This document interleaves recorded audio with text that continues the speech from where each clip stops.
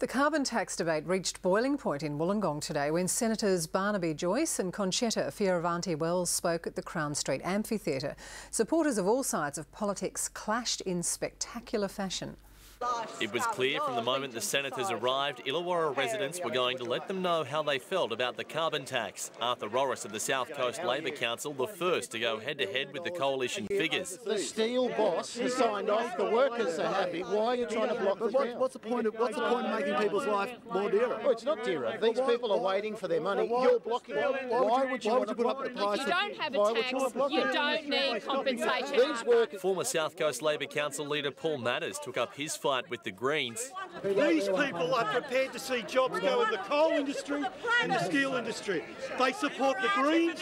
The Greens want to close down the coal industry. We are not going to close the industry Rob down. Brown didn't say that. Your leader did not say that. Once they took the stage, the senators were barely able to be heard over supporters of the tax, who were almost doubled in numbers to coalition supporters. Shame on you! Shame on you! When you don't have a job, shame on you! Shame on you! You don't have a job, mate. The union bosses finding you a job. And I support your steel workers. I support the steel workers. That's why I'm down here, for God's sake. I'm down here because I'm supporting you. Senator Joyce, who was both cheered and jeered by the crowd, continually voiced his concerns that the tax will do nothing besides push emissions offshore. How much is this tax going to cool the temperature of the globe by?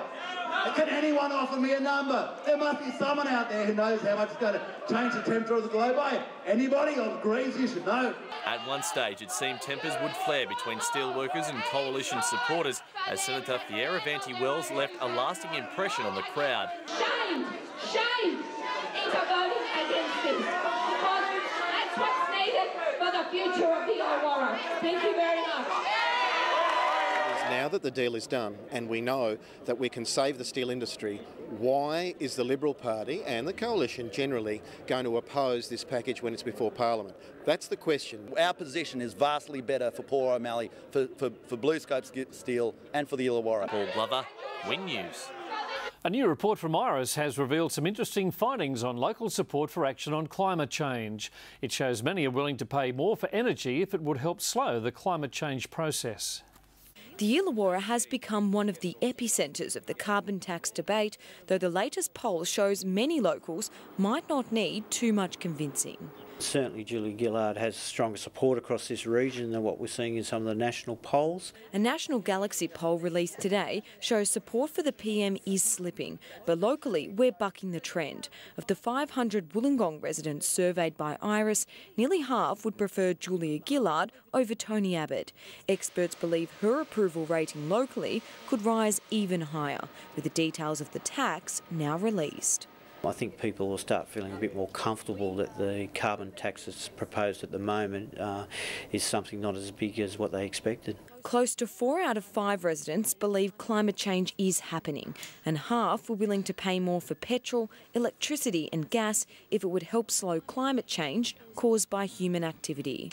It'll be interesting to see how much more they're willing to pay, but certainly there is a sort of that agreement that things need to be done. Meanwhile, consumer sentiment has dropped to a 2-year low. Spending on household items and travel fell, while 3 in 5 households thought it was a bad time to borrow money. Experts say the prospect of interest rates remaining stable or dropping will boost confidence. Now we've got the carbon tax on the table, the policy's there, we've seen the concessions that some of our major industries will get. I think that also will provide a little bit more security for this region. Melissa Jaros, Win News.